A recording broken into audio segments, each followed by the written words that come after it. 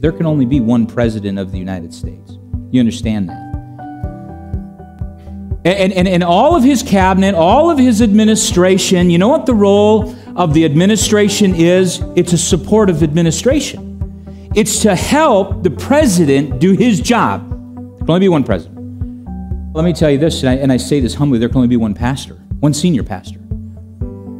And everybody else's role is to support the senior pastor in his role.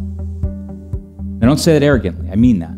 Everybody is in that supportive role. There can only be one boss, and there can only be one Jesus.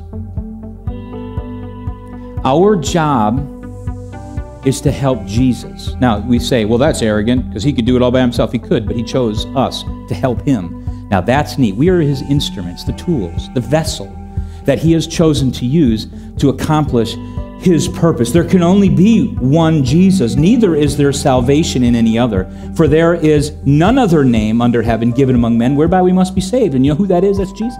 And when it comes to growth this year, we need to help others along their journey of growth. My role for my wife is to do whatever I can to make her be successful in her Christian life. How can I make it easy on my wife? How can I make it easy on my kids?